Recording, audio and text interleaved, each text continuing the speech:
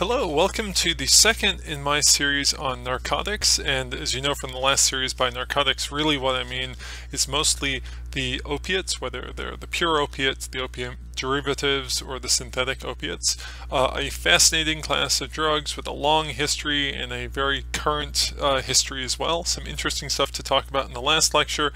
In this lecture, I'm going to continue and I'm going to talk a little bit about what we know about the current use of opiates, a little bit about their pharmacology, just a bit, then talk about some of the acute and chronic effects of these drugs. So what do we know about current use of opiates? Well, when it comes to heroin, which is in many ways the most famous of the opiates, it's fairly difficult to measure, and it's difficult to measure for a couple of reasons. One is that heroin use is relatively rare, as compared to many of the other drugs that we have talked about and will talk about. And also that folks who use heroin for all sorts of reasons tend to be kind of on the margins of society. Not all of them, but many of them, meaning if you're a heroin user, you're probably less likely to be regularly attending school, so you might be missed by the Monitoring the Future survey. You're probably less likely than the average person to have a stable household or permanent address, so you might be missed by the National Survey of Drug Use and Health. So with that idea in mind, that it's fairly difficult to measure, it's fairly difficult to measure all illegal drug use, but maybe especially so heroin use. With that in mind, let's take a look at some of our regular data sources. Here we have Monitoring the Future from 2010. That's about as far back as, or I should say as recently as Monitoring the Future tracked heroin use. It doesn't look like they do anymore. But you can see among high school students, 8th, 10th, and 12th graders, a relatively low use of heroin, less than 1% of students, and fairly low perceived availability. I guess it's difficult to say how low is really low, but sort of 30% or less of high school seniors are saying that heroin is fairly easy or very easy to get. Now that picture changes a lot when we look at prescription pain relievers, especially the opiate analgesics. Here there's much greater prevalence of these drugs, much greater prevalence of use. There's been more of a change in the rates of use in recent years, and as I discussed in last lecture, there's a lot of concern about these drugs because they're more widely available, they're more commonly used, and they can have many or even all of the problems of the illegal opiates like heroin. So here is Monitoring the Future up to year 2014, which is their most recent published data, and you can see that the rates of use, and here they only measure in 12th graders for some reason, the rates of use are higher, and they've changed a lot, from maybe a low of about 4% or a little bit less to a high of over, let's say 9% in recent years, and some ups and downs. Also, the availability of these drugs is a fair bit higher, so instead of it being maybe 20 or 30%, it's upwards of 40% or higher of high school seniors are saying that these types of drugs are fairly easy to get, or very easy to get. If we look at the National Survey of Drug Use and Health, which their published data is dated to 2013, we look at heroin for the entire population aged 12 or older. The lifetime prevalence is around 1% or 2%, kind of depending on how you cut it. Not many people are reporting having used within the last year or in the last month. So it's not, it's not entirely unrare, or it's not entirely rare. I myself in my clinical practice have worked with people who have heroin addiction, so they are out there, but they're not that common, which is probably a good thing. But if you look over at the pain relievers, that's what National Survey of Drug Use and Health calls it, but this is the category of questions that refer to the prescription pain relievers, including all the opiates and opiate derivatives and synthetic opiates that we've talked about. Here the lifetime prevalence is upwards of 14% or so, and there are a fair number of people who've reported using these drugs within the last year or even within the last month, so a really big difference. Now, if you looked way back at the Monitoring the Future graphs that I just put up a few slides ago, you'll notice that there's a slight decline in the rates of use in the last couple years. Over the last couple decades, in general, rates of use of these drugs have been going up, but there was a little bit of a peak and a decline in the last 2-3 years. There has been a little bit of a decline recently in rates of opiate overdoses. In part, we think because of greater oversight that doctors are coming under, greater scrutiny. It's harder for doctors to write lots of prescriptions for these drugs. The pills basically are getting harder to find. Also, as I mentioned in the last lecture, pharmaceutical companies, the people who develop these medications, have been working hard to engineer new forms of pills which are just harder to misuse or abuse. So forms of OxyContin and similar drugs which are very difficult to crush up and snort, or if you crush them up, they form a powder that isn't water soluble, so it's very difficult to dissolve them and inject them. Or if you try to burn them to create a vapor to inhale, they have a much higher vaporization point. So there is some hope that some of the problems that we've seen in the last couple decades are perhaps declining a little, although it's kind of early to say for sure. But we've seen in the same time period roughly an increase in heroin overdoses. So it's possible that what's happening is there's some folks out there who were or would be addicted or dependent on prescription opiates, but are switching over to using heroin because it's becoming, relatively speaking, a little bit easier to get than some of those prescription medications. And having talked to healthcare providers in my community, that's Fargo, North Dakota, talking to psychologists, psychiatrists, dentists, pharmacists, and even also talking to some of the detectives in the police force, the sense that they are telling me is that, yeah, it used to be fairly easy for people to get prescription pain medications, and maybe prescriptions were being written irresponsibly and people were abusing the system to get drugs to get high. That's becoming a lot harder in our region, but at the same time there's an increasing demand for heroin which is coming into our region, much of it traced back to Mexico. That's a trend in a sleepy little Fargo, North Dakota, which is mirrored in other parts of the country as well. So some good news, I suppose, and perhaps some bad news as well. And if you look at the website for the Centers for Disease Control, they kind of back up these kind of anecdotal impressions that I've had. So that's a little bit about the current use of opiates. Again, the take-home message here is that heroin, kind of the most famous one, is relatively rare, and the rates of use have been relatively stable over time. However, for other opiates, especially the prescription medications, their rates are higher and have changed a lot over time. Let's talk briefly about the pharmacology of opiates. And if you didn't guess or didn't know, this is a molecule or a schematic of a molecule of morphine. And in general, these drugs are all water soluble, means they're fairly easily absorbed into the body, either through the stomach, so people could drink laudanum or a mixture that has opium or opiates in it, or they could take a pill. The drugs can be absorbed through the nasal membranes by crushing and snorting, as I said before. They can be absorbed through the lungs by smoking, and of course they can be absorbed directly by injection. In general, the faster the drugs get into the body, the quicker and stronger the effect, and also the greater the risk for overdose and dependence. And I'll return to that point a little bit later on. The point here is that there are different ways to get these different drugs into your body. In general, the ways that get the drugs in faster produce the more powerful effects.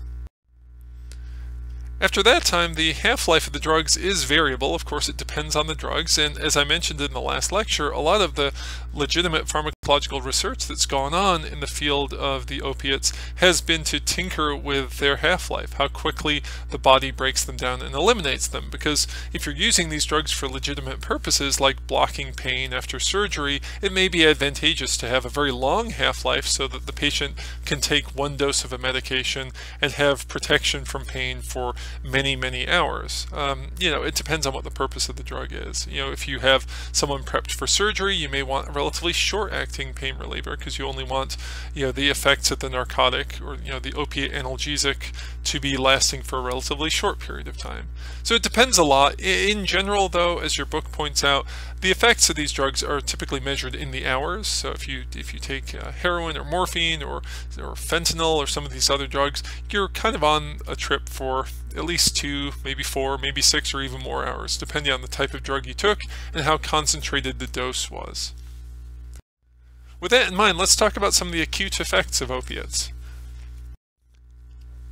Well, the effects are variable, and that's arguably true of any drug that we can talk about. But in the case of the opiates, it has a lot to do with the quantity and the purity of the drug, especially if you're buying a drug on the street like heroin, which can vary quite markedly in how pure it is. So if you're buying powder heroin, it could be as little as 3% of real heroin is in it, and the rest is just inert material, hopefully, or it could be much, much higher than that.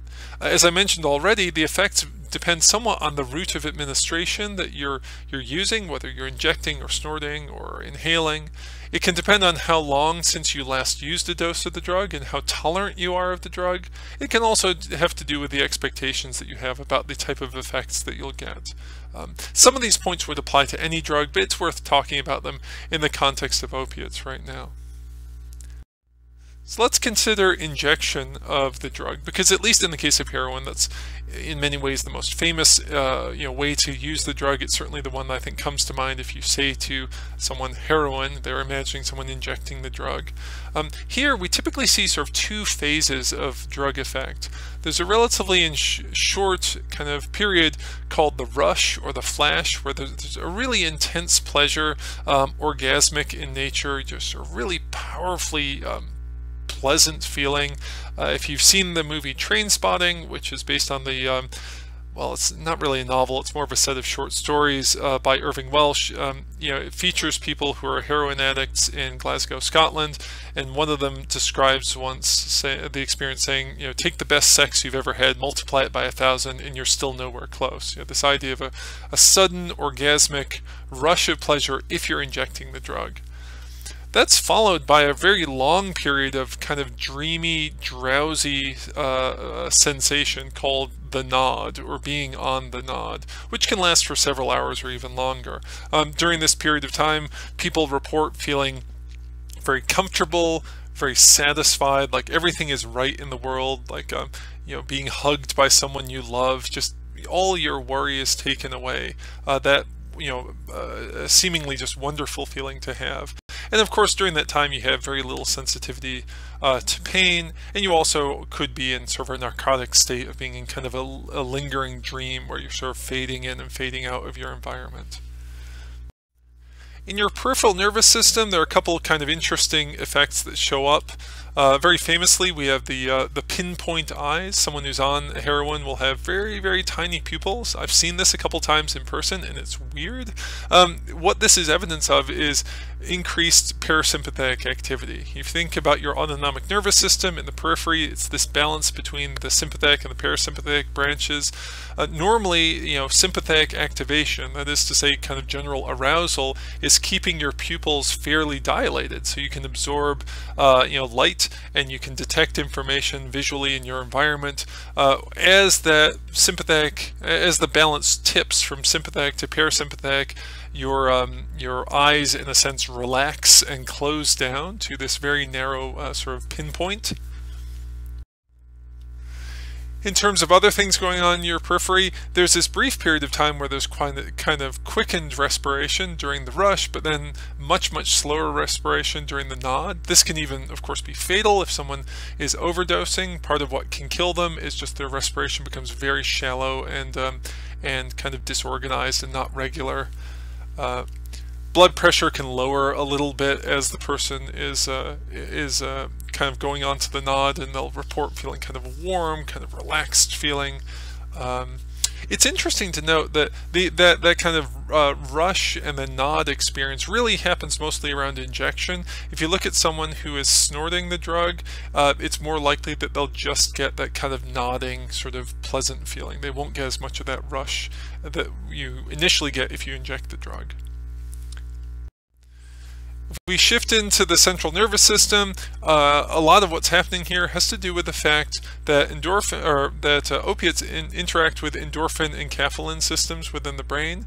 So these are the receptors in different systems of your brain which respond to endorphins and enkephalins. These are naturally occurring chemicals within your brain that have an opioid-like structure. This is your body's way of, among other things, rewarding you, numbing pain, and doing a lot of other activities related to satiation. these same receptors will respond to opiate drugs because the molecules of the opiate drugs look a lot like those endogenous opioids and endogenous enkephalins in your system. It's also worth noting that these receptors are widely distributed throughout your central nervous system, which in part explains why there's such a wide-ranging set of effects which take place when you use opiates. So to just briefly note, in your hindbrain there's general decreased activity as that part of your brain slows down, which in part explains the decreased respiration, decreased digestion, decreased sex drive. In the midbrain there's decreased activity, so decreased motor activity, decreased perceptions of pain. In the forebrain, there's kind of a powerful activation of the reward pathways, which give you the feeling of kind of satiation, like the feelings you want, or the feeling you have when you've accomplished something important, or you've had a good meal, or you've just had sex, or you've just done something pleasant, like hugged a loved one. That feeling you have, which is like, that's good, I did something good there.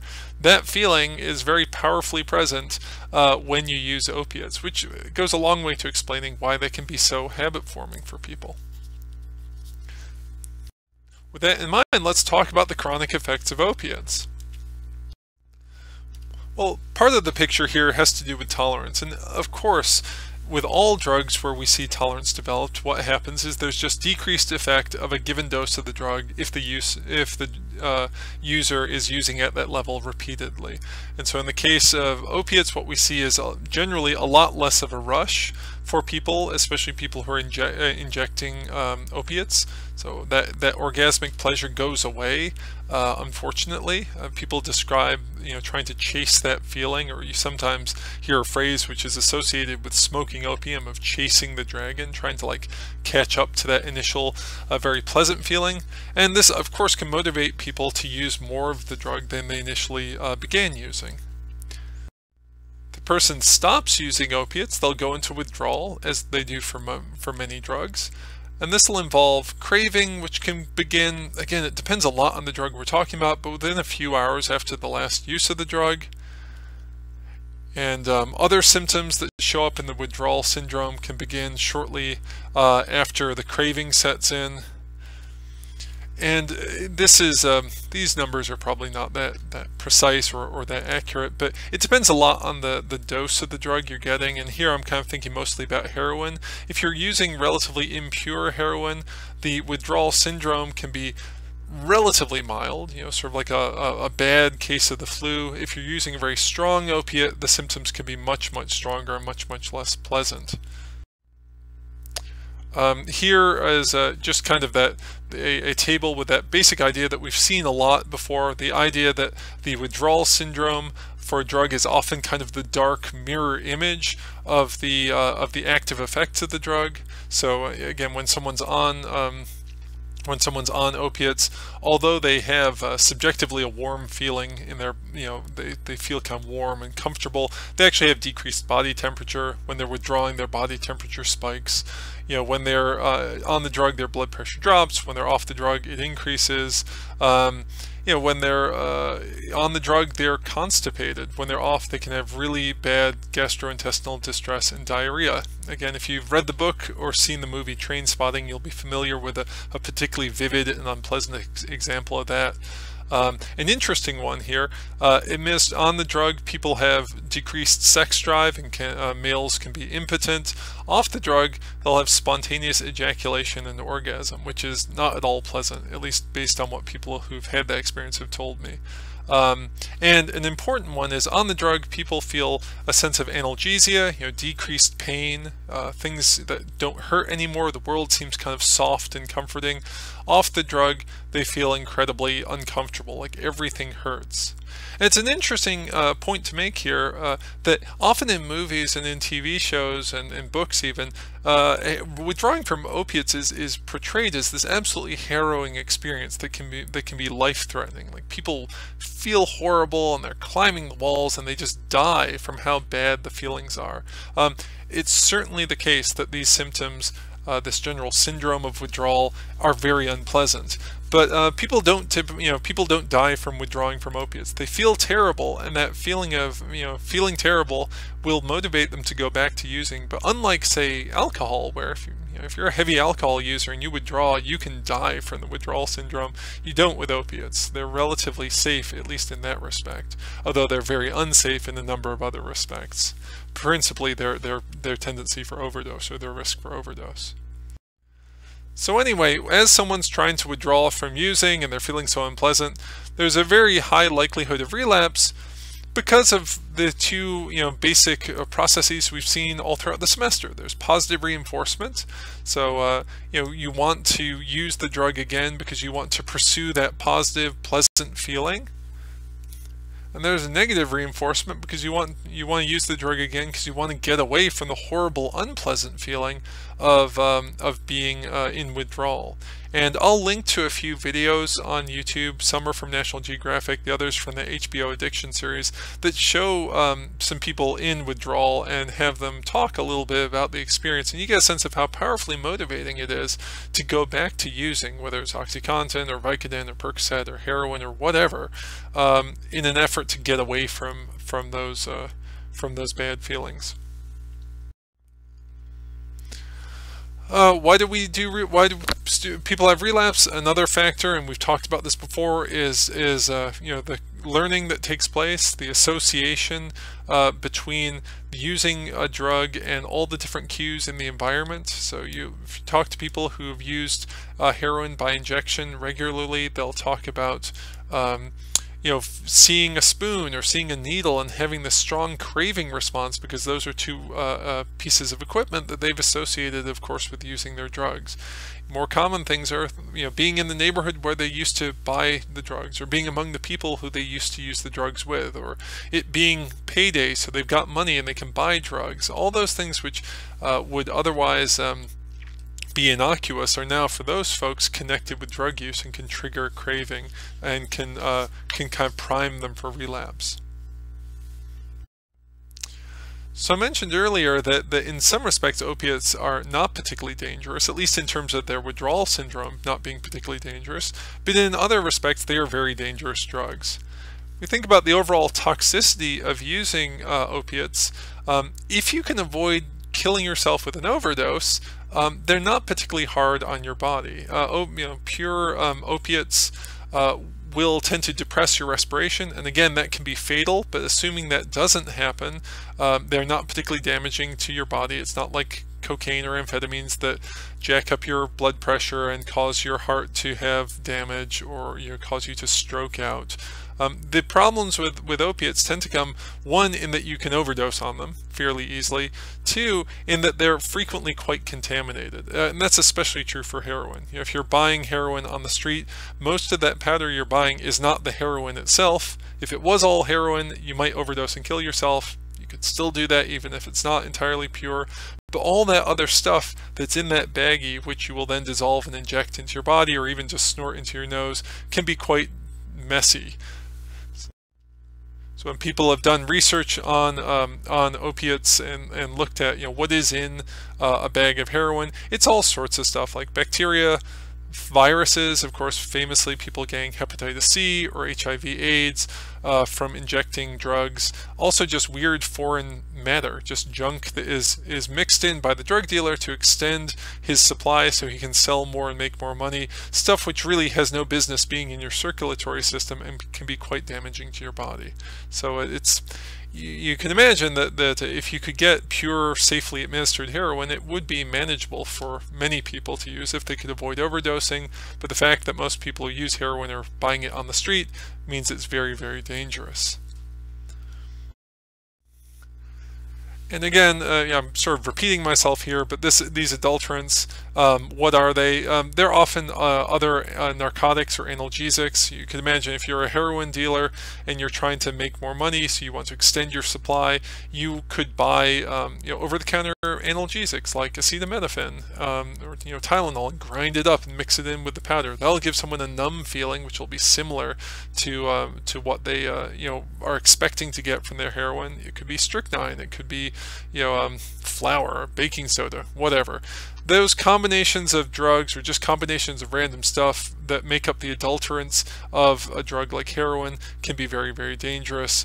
Also, of course, the unknown concentration of heroin in a supply is incredibly dangerous. Again, we see this clinically. I've talked to people who are heroin users over the years, and it's really like playing a game of roulette. You just don't know initially when you buy how much of the real stuff is in there, and given the narrow margin of safety for heroin, it's easy to get a dose that's too hot. That is to say, too strong, and you overdose yourself with it. Again, a repeat, I suppose, but as I just said, a small margin of safety between what is an effective dose of heroin, given the type of experiences the user wants to have, and what is a lethal dose. And there are plenty of examples over the years of musicians, artists, etc., who've overdosed and died from heroin. I suppose I'm dating myself a little bit, but being someone who came of age in the 1990s, I think back to Lane Staney, the leader of Alice in Chains, died of a heroin overdose. So that's, I remember when that happened. It was sort of an example, rather vivid in my recollection, of a heroin overdose. Another factor that's related here is conditioned behavioral tolerance that can take place. I've mentioned this in previous points in the semester, but just to briefly return to it, because of opponent processes that take place in your body when you use any drug, you can become more tolerant to a drug if you use it repeatedly in the same environment. So if I always use heroin, and in the same way, I buy it from the same person, I use it in the same apartment, unbeknownst to me, as I'm going to those places and buying the drugs and starting to use it, my body is getting ready to counteract its effects. If I then go and use heroin in a new location or from a new supplier, even if it's actually the same dose of heroin, the lack of preparation that my body has, the lack of early warning, can make that same dose now a lethal dose. And so there are, again, examples of people we see clinically where they use heroin for a long period of time and then use it again and overdose and die. There's been research on following people who have used heroin and other opiates over time, and there's plenty of evidence for the addictiveness of the drug. There are clearly some people who can stop using opiates, as there are people who can stop using any drug, really. Not everyone gets addicted, but what we see in the case of the opiates are that even users who achieve relatively long periods of abstinence can often relapse, and this relapse can be very dangerous, because if you're relapsing and going back to using a drug and you've lost your tolerance because you've been away from it for a while, you can easily overdose yourself and die. It was a year or two ago, the actor Philip Seymour Hoffman, who I think probably many of us have recognized from different movie roles that he's had, died from an overdose of heroin. And he had been abstinent apparently for quite a long period of time, and his friends and family thought that he had kicked his addiction to opiates, but then apparently relapsed, used perhaps at a level that had previously been tolerant to, and died as an overdose. So quite sad. All right, well, with that somewhat sad note, I'm going to wrap up this lecture. As a preview, next time round we'll be talking in one or two lectures, I haven't quite decided yet, about marijuana. This will be our last lecture series of the semester. So thanks for sticking with me all this time. I hope you found some of this stuff interesting, as I have. As I always say, thank you for your attention. If you have a chance, take a step away from the screen, the tablet, the computer, whatever, and relax and enjoy the day a little bit. And then when you're ready, come back, because I'll have some information online for you on Blackboard or YouTube. I'll have some other lectures for you. Thanks so much. I'll see ya.